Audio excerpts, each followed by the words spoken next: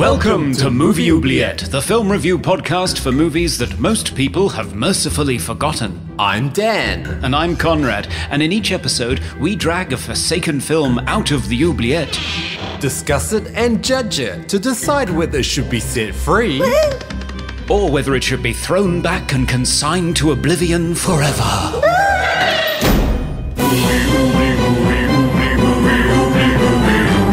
Review the films others tend to forget. Come with us and open up the movie oubliette. Hello, ladies and gentlemen, boys and girls. Welcome to Movie Oubliette, the transcontinental film review podcast. With me, Dan, betraying my state by not caring one iota about the AFL in Melbourne, Australia. And me, Conrad, watching Wimbledon with some strawberries and cream in Cambridge, UK. In this podcast, we discuss fantastical films, horror, fantasy, and sci-fi, because lonely walks down dark corridors, watching a dwarfen battle, and capping the night off with an alien chest burster is our idea of a perfect date. Conrad, how are you today? I'm very well. How are you? Very good. We have some news coming about the pod. We do. We have some exciting news. We now have a Patreon page. Yeah, Woo. We're in the future. We are. So if you've always wanted to shower us with money, you need worry no more. You can do so. Not much money, so don't fret. No, don't freak out. This is a great opportunity if you would like to support the podcast and help us cover the costs of things like hosting and so on, and buying films, which we have to search high and low for sometimes because we're dealing with such weird movies. You can join us on our Patreon page. And what do you get for your contributions, Dan? Well, for $1, you get to put a film on the infamous oubliette roulette for us to spin and hopefully choose in the future. Yeah, so you can influence which films we do. Be like Chad Rommel and Redma 61. Yes, indeed. And for $5, you get to step it up and get access to all our extra bonus media, all the bits that you never knew we cut out. Yes, because surprisingly, we're both windbags and we end up with much more material than we actually use in the episodes. So we thought that it would be fun to share some extra bits with our patrons. And also, bear in mind, we do have guests on our episodes, so they have a lot of extra morsels of trivia and information about films that you never knew you wanted. Yeah, a lot of times they would talk about projects that were unrelated to the film we were discussing, and it was fascinating stuff, mind-blowing in some cases. Yes, we're going to start sharing that stuff as these little audio nuggets to go along with the main podcast, exclusively for our patrons. That's going to be really fun. And we've got a really fun one coming up as our first bonus piece of content. Shortly, it will be the 35th anniversary of the release of The Last Starfighter, believe it or not. Yeah. So we thought for our first bonus clip, we would share with you some discussions we had with Catherine Mary Stewart when we did an episode with her, where she was talking about The Last Starfighter, and also, excitingly, Lance Guest, the star of The Last Starfighter, who will be joining us today. Wow. Exciting times. It is, yeah. And he's had some great stories about The Last Starfighter, which we have saved, including one that I found hysterical. So, yeah, check that out. So he is joining us today, but Conrad, what's the film that we'll be discussing with him? Well, it's your turn to go over to that oubliette and drag something out. So, time to venture forth. Okay, I'm just by oubliette now. Whoa. Ooh. Bit of a swirling vortex, it seems. Yeah, and I feel like I'm regressing to an earlier form. And what's with all this screaming? Wow, better get something quick. This guy's a fucking gorilla. Whew. Welcome back. Okay. Whoa. Escaped the inevitable abyss, it seems. That's good.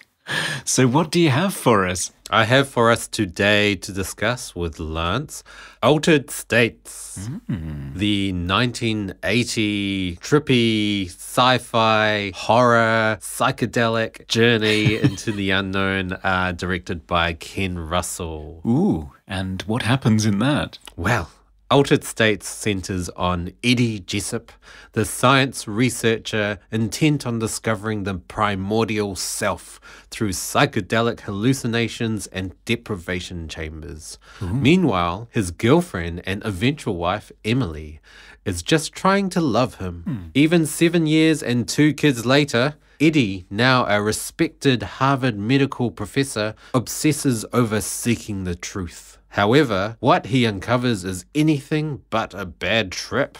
De-evolved goat-gobbling apes, spiraling steamy vortexes, and a lump of screaming flesh is not the sort of topics Eddie thought he'd be writing in his thesis.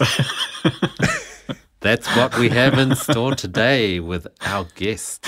Yes, and I've just realised that this movie was released on Christmas Day in 1980. What a gift it must have been. Wow. So festive. Who went to that? I know. Hey, honey, let's go out and watch William Hurt de-evolve. Merry Christmas. Okay, I can't wait to discuss this with the man who chose it, the actor and star of The Last Starfighter, Lance Guest. Back soon. Yay!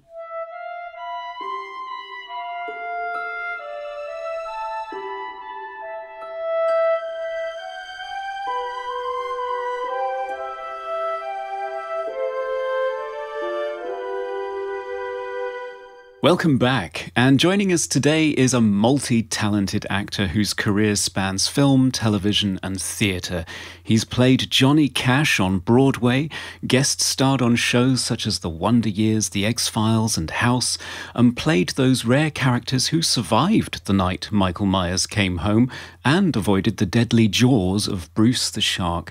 But he's probably most loved among fans of our favourite genres for the time he was recruited by the Star League to defend the frontier against Zur and the Kodan Armada. Yes, I'm very excited to welcome the best possible guest, Lance Guest. Hooray! Oh, you are too kind. Nice to see you. Nice to talk with you. It's great to have you here. We're sort of completing our Last Starfighter family because we did an episode with Catherine Mary Stewart last year.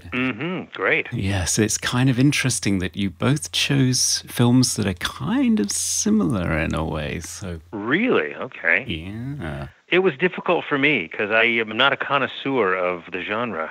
I had to just kind of go with things that I remember affecting me on a more than technical storytelling level. Ah, right. Well, Catherine chose Melancholia, Lars von Trier's film, Yes. which depicts nothing less grandiose than the end of the world. But it's very much an art house film. It's focused very much on two sisters and how they deal with this existential threat. And the film that you've chosen for us to look at today is Ken Russell's Altered States from 1980, which focuses on a scientist who's exploring the boundaries of human collective experience and memory all the way back to facing the horror of this moment of existential dread right at the beginning of it all. But it focuses very much on the relationship between the lead scientist, played by William Hurt, and his wife. Yeah. So, yeah, I'm kind of feeling a similarity there between the films chosen by our Last Starfighter alumni.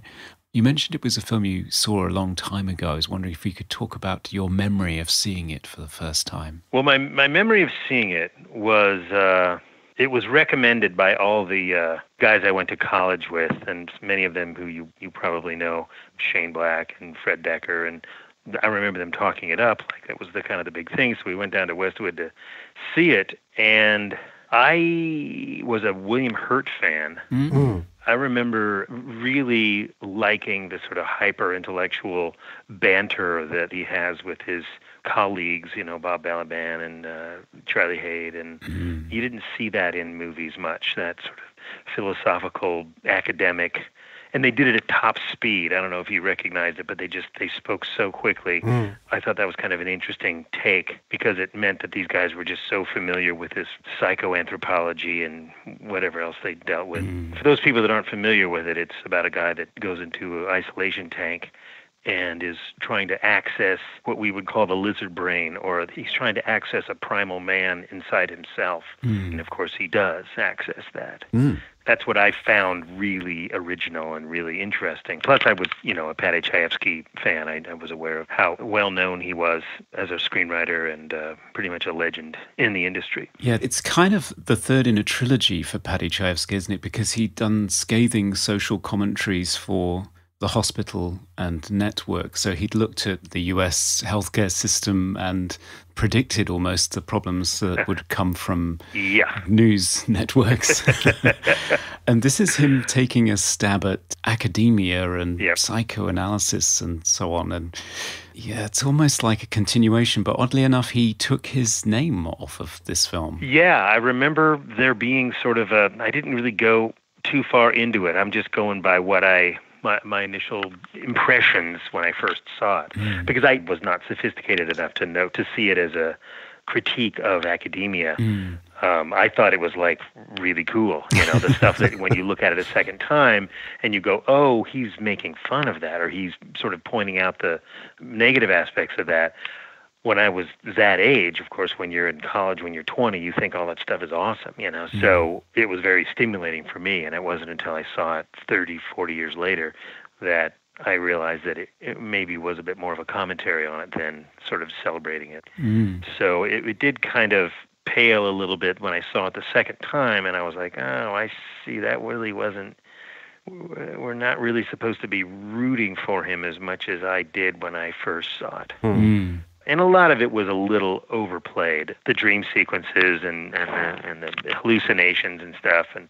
But I just thought that the whole basic subject matter was so compelling that we could somehow access our sort of primal selves that may lie dormant in our current bodies. Yeah, I really was engaged in the sort of the premise that you could access that primal self, but then externalized, so your body regressed to that primal self as well. So the character Eddie Jessup turned into a primal man, a proto-human, an ape, and started having very sort of basic animal instincts. And it was something I'd never really thought about. Like it was such a profound premise with all the dream sequences and really abstract imagery. It was pretty much the epitome of art house, I would say. It was an audio-visual experience, and not necessarily a good one as well, a very jarring, you felt uncomfortable. Well, I think, Ken Russell was sort of known for being fairly excessive, but as a kind of a young person, I sort of celebrated that and thought, oh, well, he's pushing the edge, I don't care if he's a little outrageous, it's, because I liked the Devils and I liked some of the other ones that he's done, but it was excessive. But at a certain time in your life, you tend to be a little bit more appreciative than, say, maybe as you get older. I mean, personally, I did watch this for the first time as a young 20-something-year-old. So for me, it was amazing. I was deeply moved by it, and I loved that he does really push boundaries. This is the only film I've seen of Ken Russell. I actually expected more because I've heard of him being very, very out there. And I thought this movie was a pretty coherent film. It wasn't actually that out there, in my opinion. There were definitely a lot of scenes that were what we would describe as completely batshit crazy, but still concise. Well, I think that was probably one of the reasons that the writer took his name off of it, because I think he may have been a maybe more disciplined writer than the filmmaker was a disciplined filmmaker. And so it might have bothered him that he kind of overstated something or put it in a different category of film. It's just like letting somebody run wild with something. I've done theater pieces where, the director will take what the writer has written and make it way outrageous, and the writer, freaks out and says, hey, hold on. Yeah. Looking into it, I think the key issue for the writer was that Ken Russell was not necessarily filming the dialogue in its entirety and all the way that he wanted. And I think the words were very important to him. Yeah. And the dialogue is very bookish Yes. and stagey. It's not naturalistic at all. And I know they're academics. I'm surrounded by academics every day. Yeah. But even they don't necessarily talk like the characters in this movie. It's kind of amped up a few notches. Yes, I would say definitely. And I think another trick that directors do sometimes is if the director wants to put his visual stuff and he has things he wants to put in, but he knows he has to put in a lot of dialogue in the film and the writer doesn't want to cut any of it, the trick is, and I've had to do this on several occasions, force the actors to speed through the dialogue so that you can keep the dialogue and not cut any of it. But it's jarring that it goes so quickly. Yeah. That's why some great writers like Mamet and Aaron Sorkin, they write quickly and it's to be done quickly so that you can't speed it up anymore. Or whatever. It's kind of like, Shakespeare is also meant to be done fairly quickly too. And it's this American thing of having long pauses and stuff that is fairly new to drama. I mean, historically, I don't mean like in the last 10 years. I mean like in the last 100.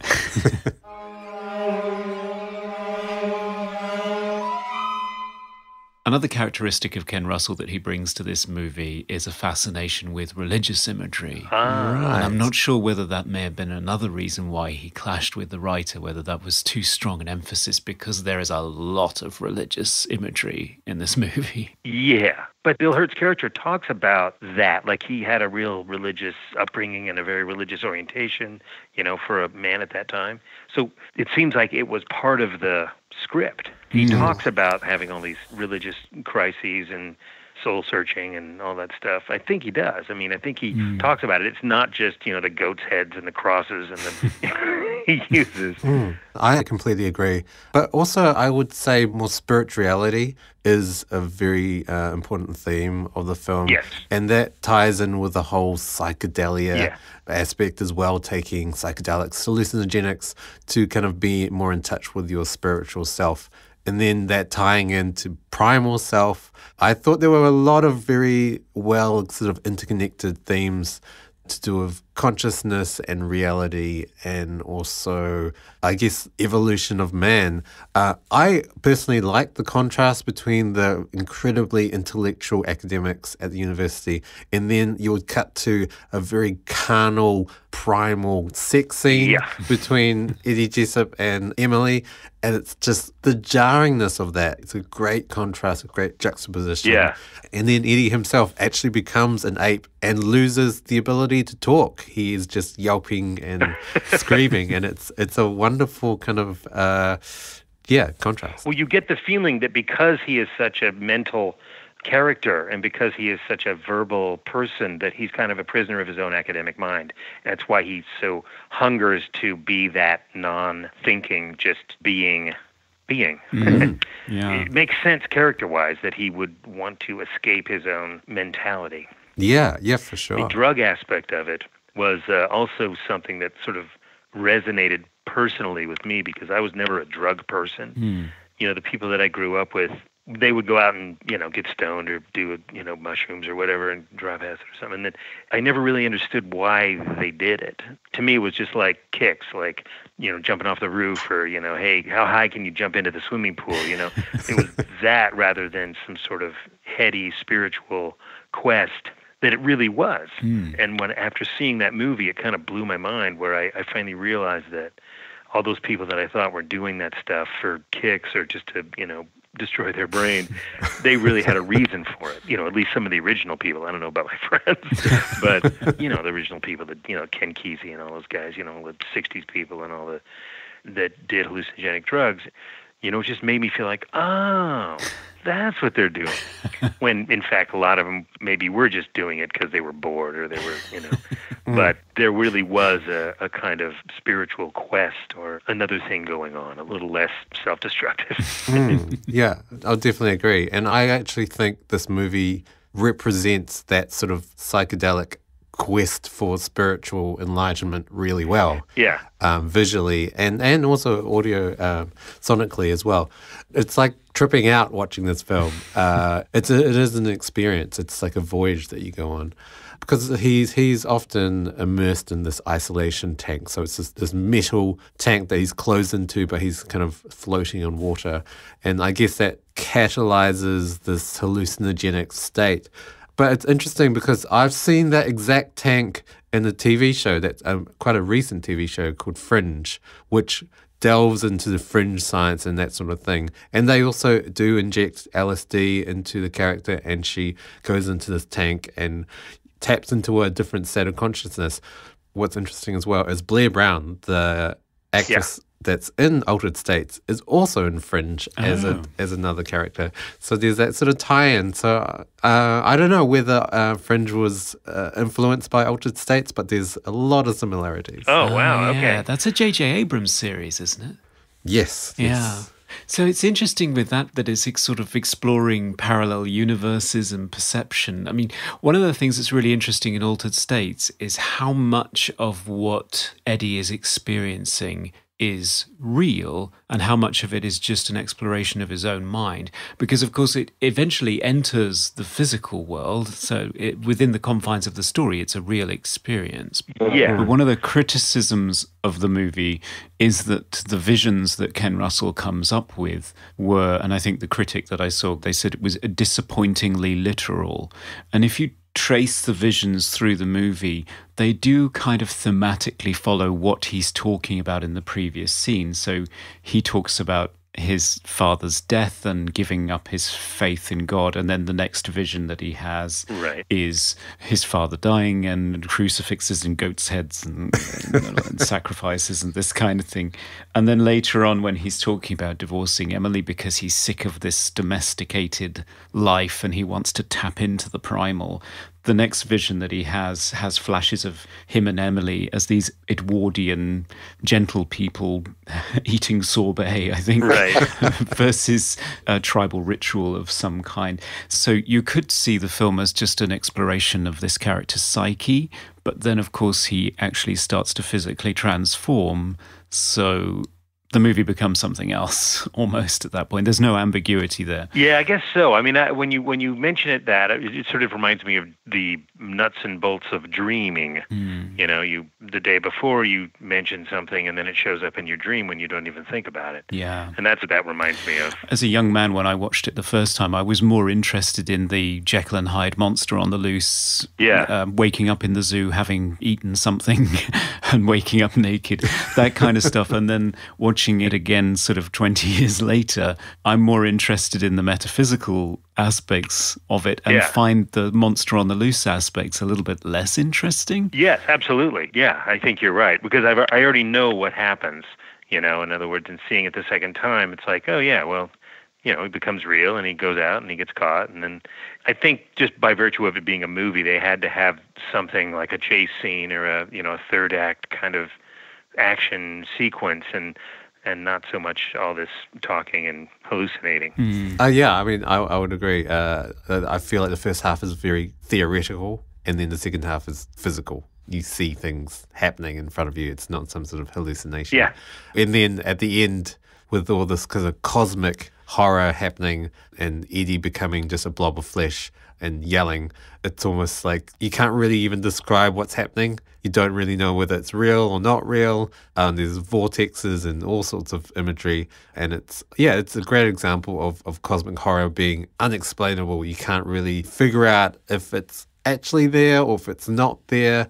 And I think also with the music as well in that scene, it becomes very synth heavy as well. Lots of weird electronic sounds.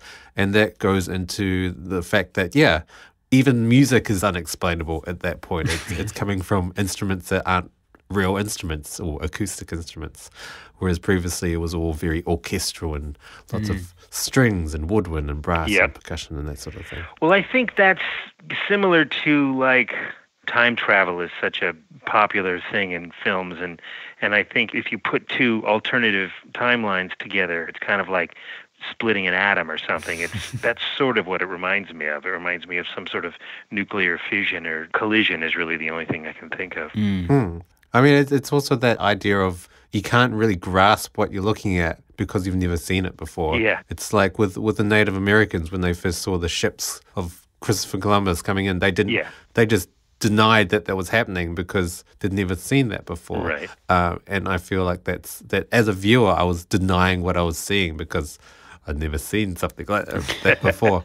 And there's a limit to what you can do on film when you're talking about that, you know? Yeah. That's very true. It is fascinating, though, where they decide to go with this visualization of cosmic horror, because the ending struck me so much visually as being an inversion of 2001. It's the same sort of trippy, psychedelic visual experience. But whereas 2001 is a transition to a next evolutionary step, in this movie, he comes to a sort of a singular point of existential horror and realizes that there really isn't anything there. Or, you know, as John Lennon said, all you need is love. You know, it's that's the final thing is, you know, with his wife, you kind of already knew what it was. You know, like when you say, well, the meaning of life is love, you know, and that's all there is to it, you know, and it's that simple. But with somebody that is so fixated on redefining everything, I wouldn't say that there's no answer at the end. I would say that it's kind of was whatever it is right in front of him, you know. And the last scene, to me at least, says that it's about just love, and like the simplest thing you can think of. Yeah, I would agree as well. I always think it's a little bit of a cop-out in movies when the answer to everything is the power of love will fix all woes. But in this film, I don't think they do it in a cheesy way. Like, they really show that Eddie doesn't even acknowledge love as a quantifiable thing.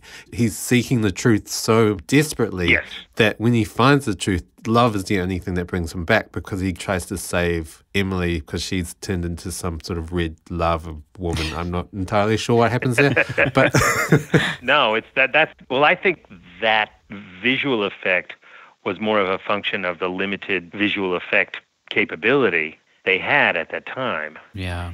They probably could have done something better had the visual effects at the time been more sophisticated. Yes. Yeah.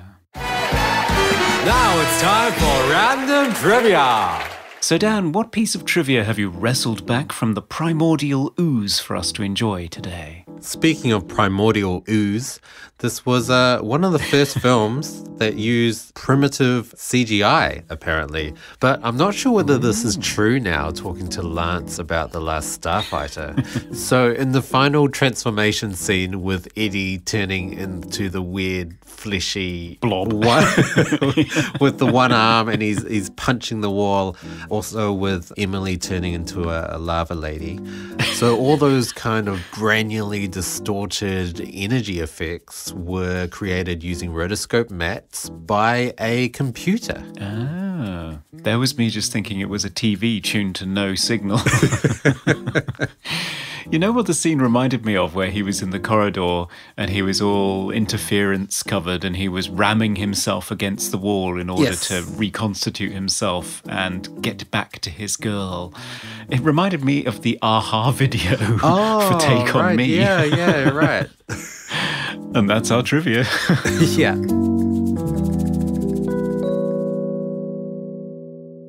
Altered States reminds me a lot of Close Encounters, not just in the way that it's shot. There are some images in there, like the guys walking into the cave and they're backlit with light shining. It's very much like the returnees at the end of Close Encounters, but also how it focuses on a man's single-minded obsession with finding some truth and exploring the boundaries of the universe, crucially at the expense of his role as a husband and as a father. Yeah. I mean, Eddie Jessup's kids are pretty much an afterthought the whole way throughout this movie. Yeah. And I remember Steven Spielberg saying that Close Encounters was obviously a film made by a man who hadn't been a father at that point in his life. And I was wondering what we thought of the family dynamic that's going on here, and whether your perception of the film changes from when you watched it before being a father to now. Well, it felt a little bit like, and of course it was made by people who maybe belonged to an earlier generation where the kids and the domestic stability and all that stuff was the mom's job. You know, it's like, well, don't bother me. I'm being a genius. So it felt a little old school. I mean, like you would call it, you know, sexist or chauvinist or whatever, but it felt old. But it was produced and filmed and by people that were part of that generation. And I'm not talking about the actors. I'm talking about the, you know, the writers and the directors. And it's the kids definitely were kind of like, oh yeah, my dad's doing this crazy stuff, and I'm just sort of following my mom around, and you know, we'll be all right. I just basically attributed that to what the old generation did. Yeah. I was really surprised to find out that one of the kids is a young Drew Barrymore. Oh yeah, I know, Drew Barrymore, really, of all people. Yeah, bless her. She's just completely ignored in this movie. Well, I think that was her first movie, so I think it was like, oh, let's get this kid. Oh, yeah, you'll be fine. You know, it's not really about you. So I don't know that anyone had any obligation to like, oh yeah, we need more Drew screen time. Yeah. I had a critique. Okay. See, the thing is, I'm playing both sides here because I can tell you what I really liked about it at first. Because even though it was a super intellectual movie, it really hit me on a non-intellectual level, like a real kind of spiritual type level, really abstract level when I first saw the movie. And then when I saw it again, all these things were like, wait, why'd they do that? You know, for example, like Charlie Hayden was directed to just be really pissed off all the time. And I really like that actor. I think he's a really good actor. But it's like he was directed to just yell at the guy the whole time and just be pissed off all the time. Did you notice that? Yeah. Because I know that's not an actor choice. An actor would realize, oh yeah, I've done this 95% of the time. Maybe I don't need to do it anymore. And the director's like, no, do it some more. So I don't know. I don't know that actually took place, but I felt like the director was not concerned about how one note his criticism was. And he, you know, ended up being a great guy. He ended up being this really stand-up guy that sort of saves the day in the end and stuff. But oh my God, it was like, why are they doing that? I did read somewhere that that's another reason why the writer wanted his name taken off, because all of his dialogue was being yelled. And it's like, why is this character yelling all the time? Yeah. I mean, I remember watching a really fascinating behind the scenes with Michael Douglas where he was talking about how vulnerable you are as an actor, because his approach would be that he would give various different modes of performance for any given moment in the film, and then he would trust the director and the editor to sort of craft his performance over the course of the story so that it would make sense, it would make emotional sense. Yeah. I just imagine that maybe this guy just delivered a calm version and then a shouty version, and they just used all the shouting takes. Yeah, could be. That's just, I can't stand that. You know, I never do that. When directors are always saying that to me, and I'm always like, no, if I can't really feel it, if I can't really understand what you're saying, I'm just going to do it the way I want to do it. I don't trust them, you know. Like, sometimes there's all kinds of other reasons. Oh, there was a plane, there was a shadow, there was there was something wrong with, there was a line, there was a break, they didn't film it. Something happens and they have to use that wacko thing that you just did because the director said, hey, just do something crazy. And then they... Lance, you mentioned before that you were quite a big Bill Hurt fan. Can you give us some sort of insight in the acting? Because I thought the acting in this movie was really phenomenal, because considering the material they had to deal with, yes, you can overact in something that's so strange and weird. Yes, and I think compared to a lot of other things that he's done, he was a little bit overacting, but I think how can you avoid it? You know, you have to be in such a state. I get the feeling they only had a couple of stabs at it when they were shooting it, because you just can't hold that, you just can't maintain that amount of intensity. And Bill Hurt's a pretty intense guy already. It just seemed like he was working pretty hard. Yeah, and often quite naked as well. Yeah. Yes. Which can't be fun. No.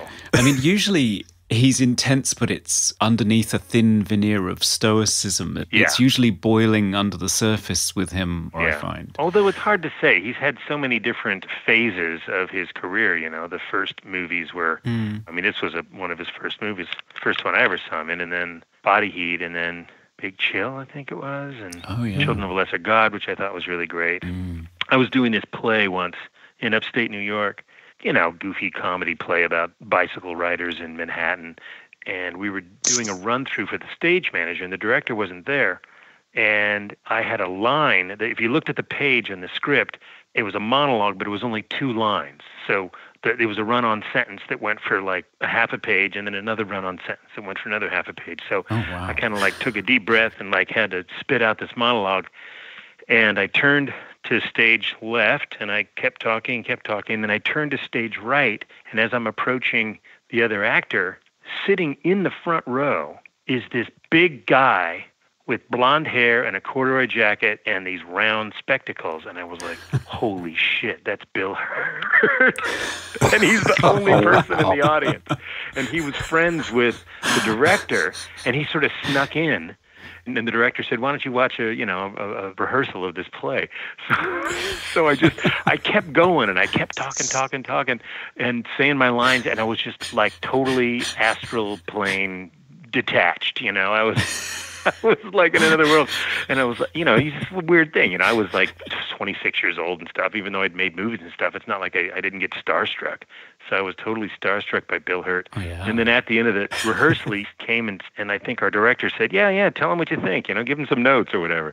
So, and we're just, holy shit, it's Bill Hurt, And we sat and started listening to him. And that guy, he is so smart that you can barely understand it. And I'm a pretty smart guy.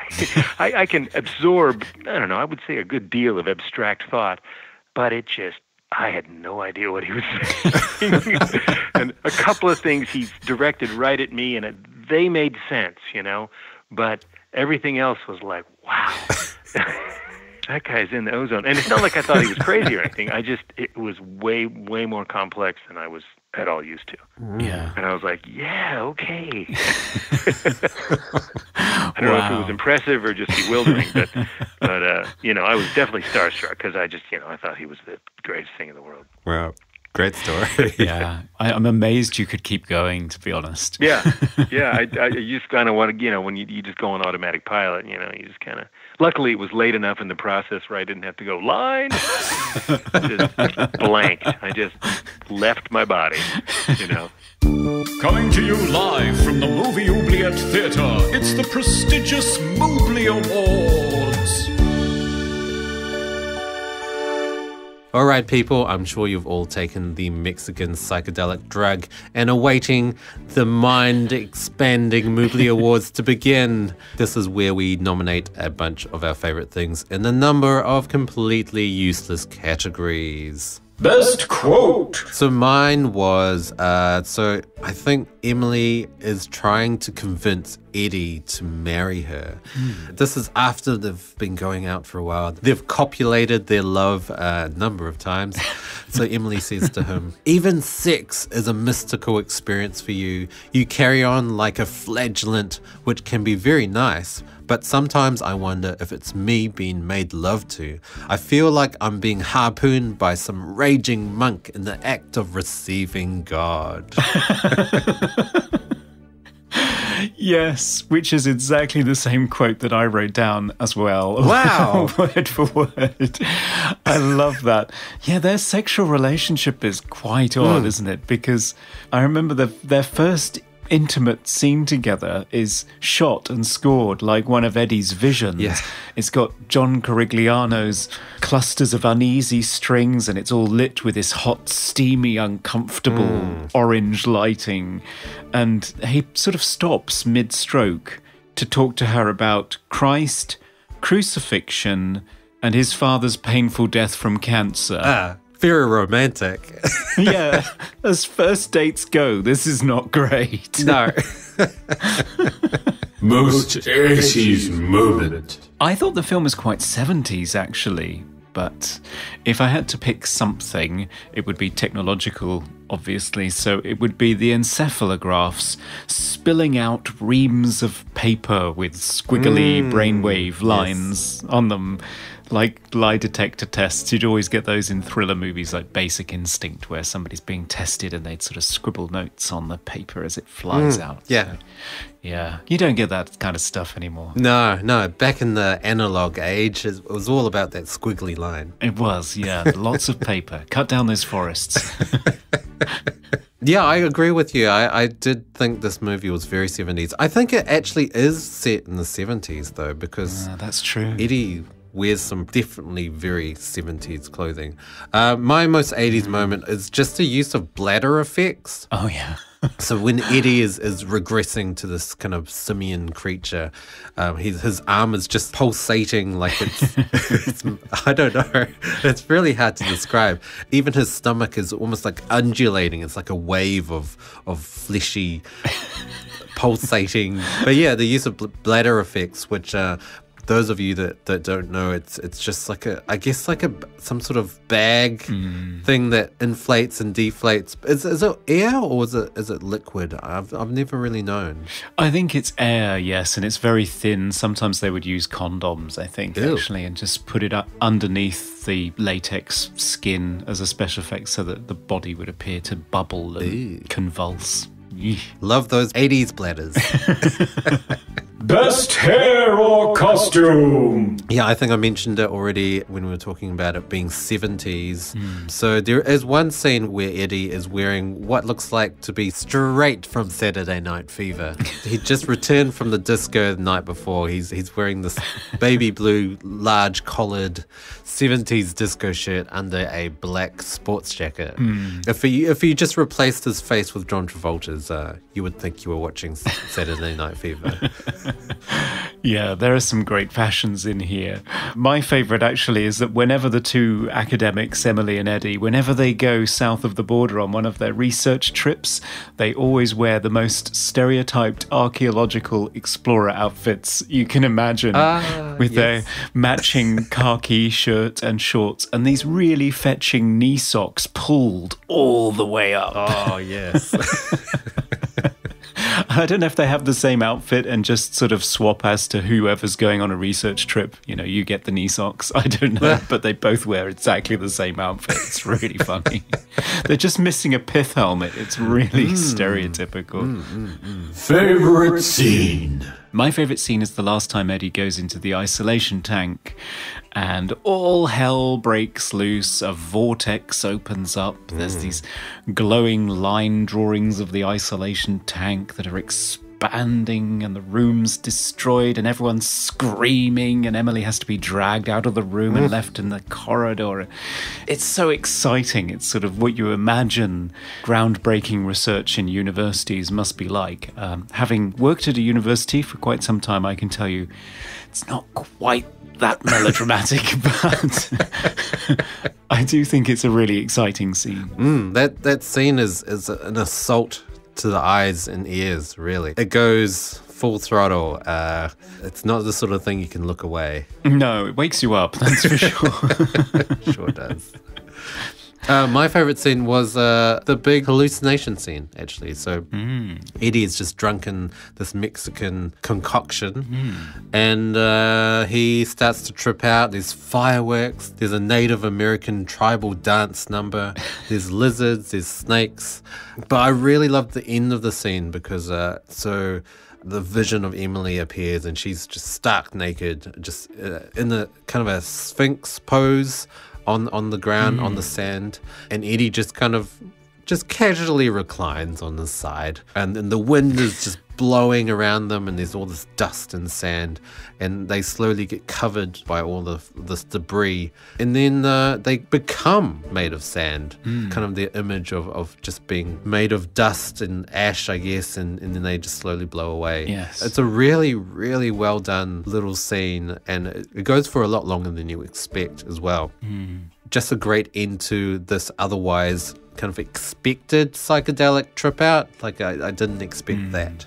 No, it's quite thought-provoking, isn't it? It gives you a real moment of pause as they're slowly being eroded by time. Yes. It's fantastic stuff. Most cliched sci-fi moment? So mine's not exactly sci-fi in its cliche, but just sort of bad hallucination cliche.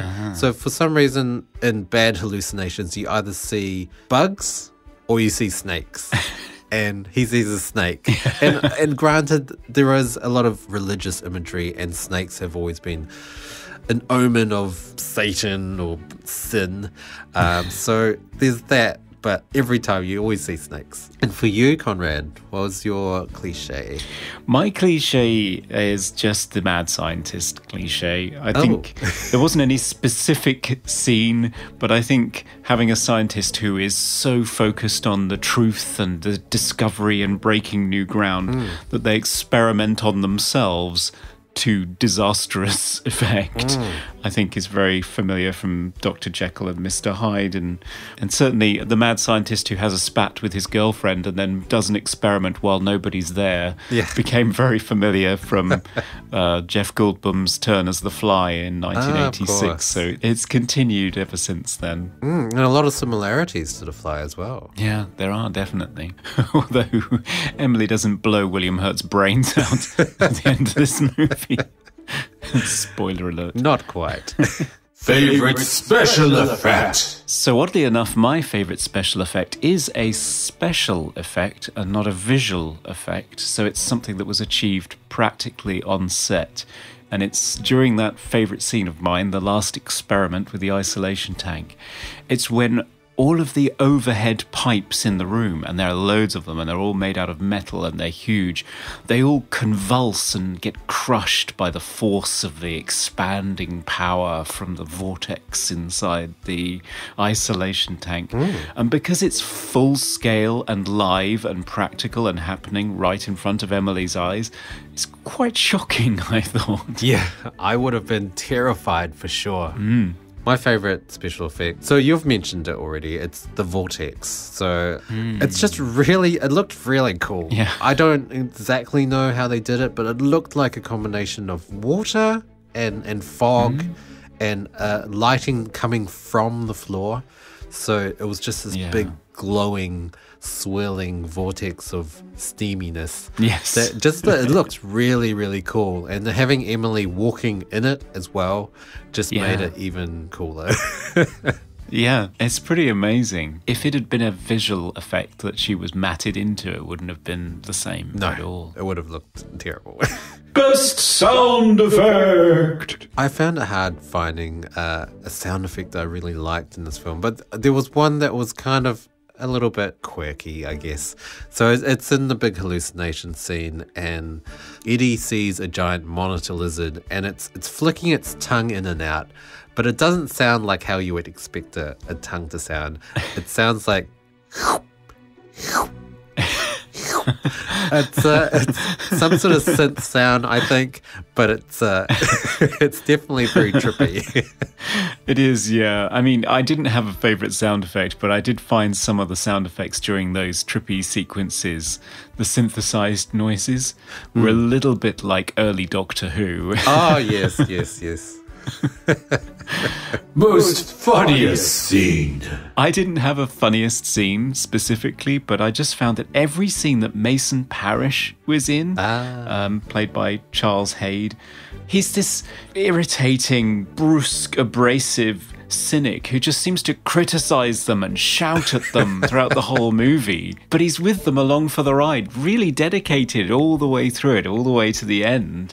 But I just found him hysterical because his energy was it just filled the room whenever he walked in, and I found him hilarious. Yeah, I would definitely agree. I think Lance touched on it as well. Just the fact that he's just shouting his dialogue every moment. I actually, for my funniest scene, I had him as well. And there's one line, Eddie's trying to convince him that he actually did regress externally into a proto-human, as he described. And Mason has just listed off a whole bunch of his credentials, saying like, I don't believe you, I'm this. And then he says, and I'm not going to listen to any more of your capitalistic, quantum, friggin' dumb, limbo, mumbo, jumbo. And he just walks off into the stairwell shouting this, and it's just unintentionally hilarious to me. Yeah, he's got an amazing energy in this movie, and it's like a shot in the arm because William Hurt he's passionate, but he's so serious and considered.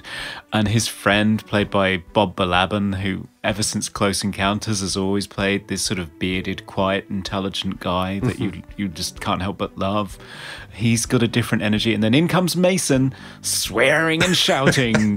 What the fuck are you doing? I don't believe it. Yeah, it's great. It really gives the movie a shot in the arm every time he turns up. Yes, agreed. And that's our Mooblies.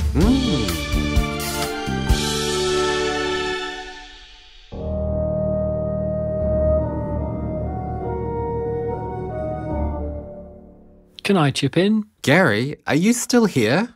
I guess, what did you think about the movie? I really loved the song Cool Rider. I thought Michelle Pfeiffer did a great job of it. Are you talking about Grease 2? Yeah.